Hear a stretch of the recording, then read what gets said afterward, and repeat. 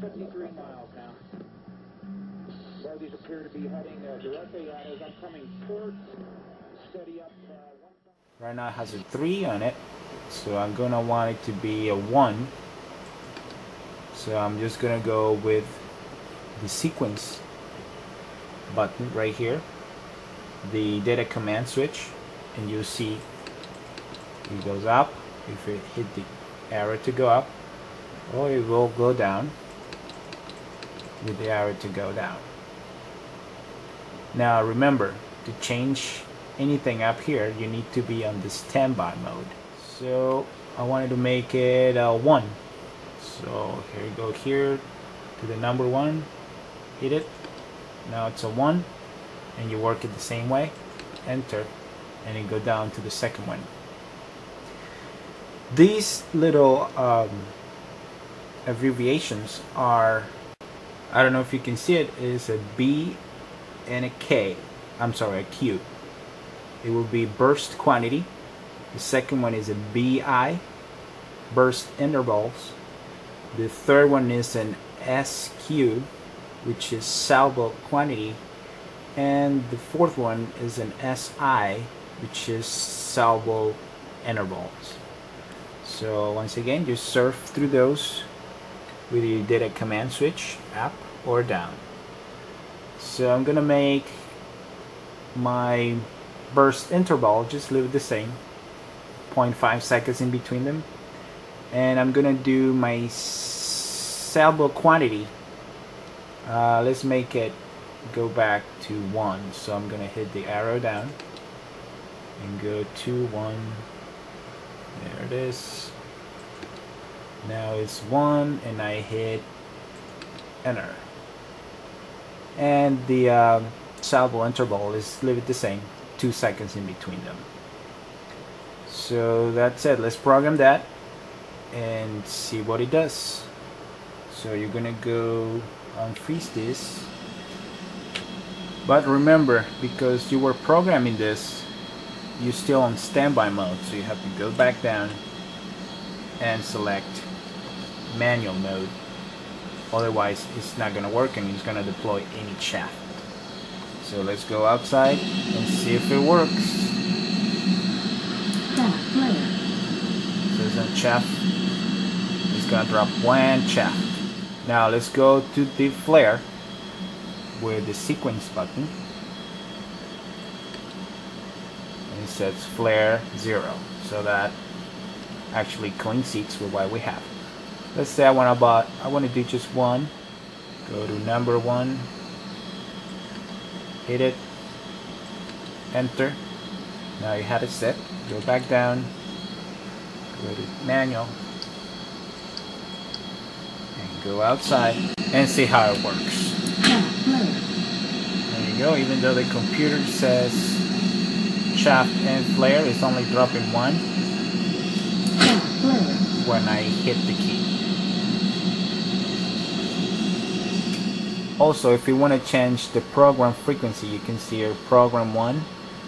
You go to your steer point arrows and just click the one above or the one down to go to your program 2, program 3, program 4. You can see what all the different programs have. So that's what the 4 has programmed into. You can edit that one too. You can edit number 3, you can edit number 4.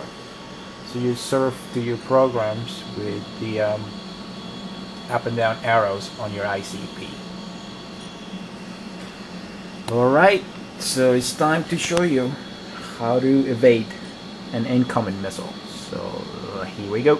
You are in your F16, you're in your IP point,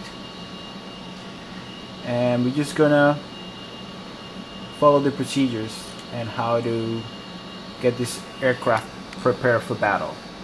So first, check your threat warning system is on. It's on, it's searching, it's getting some activity.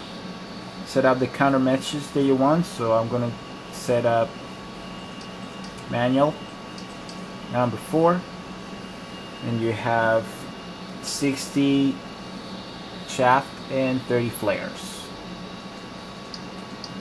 They're on, Your RWR is on and your jammer is activated, so you have to turn it on. So go to there and with J, now it's on. There's a lot of missiles out there, but here's just a few samples of the missiles that you encounter during your missions. Now this is an SA6 SAM gainful. These guys can go up to 30 kilometers away from the source site, and they can have speeds up to 3,000 miles per hour. So if you do the math, calculating the speed of these missiles, they will reach you in about 16 seconds. So you will have about 16 seconds to maneuver and try to avoid this missile. The first one is the command guided radar missile. This one are fire while the shooter radar tracks the target and sends guidance commands to the missile. The other one is the semi-active radar missiles. These missiles use reflected radar energy to guide them on the target. The shooter tracks the target with a constant wave radar beam. This adds a spotlight that lights up the target for the missile to see. Just remember, the ground have a higher frequency than your jet. So the lower you are to the ground, the better. So I'm gonna put them on my 9 or 3 o'clock, because I'm not gonna fire at them. I should already fire at them, but I just want them to engage so I can show you how the evasive maneuvers will be. There we go. Now let me pause it for a little bit. So now we're gonna go to 3, which is your 3D view, and my threat warning system is telling me that this guy just fired. So it's around 11. So just tilt your head over there and hit number 4, and there it is. I don't know if you can see it. It's inside the cockpit. Hold on. It's that red dot right there. That is tracking the missile coming at you. So what you're gonna do is, I'm gonna go outside. I shouldn't, but I just want to show you what you're supposed to do. You're gonna fire a set of flares when you go up and a set of flares when you go down, and you will keep doing that until the missile is gone. So here we go. You're gonna go down. You're gonna go up.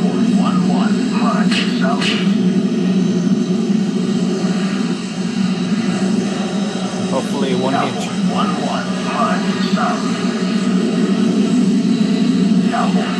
There it comes. And there goes the missile.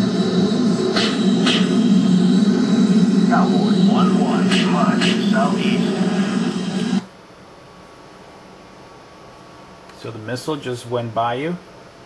There he goes. And you successfully defeated your first missile.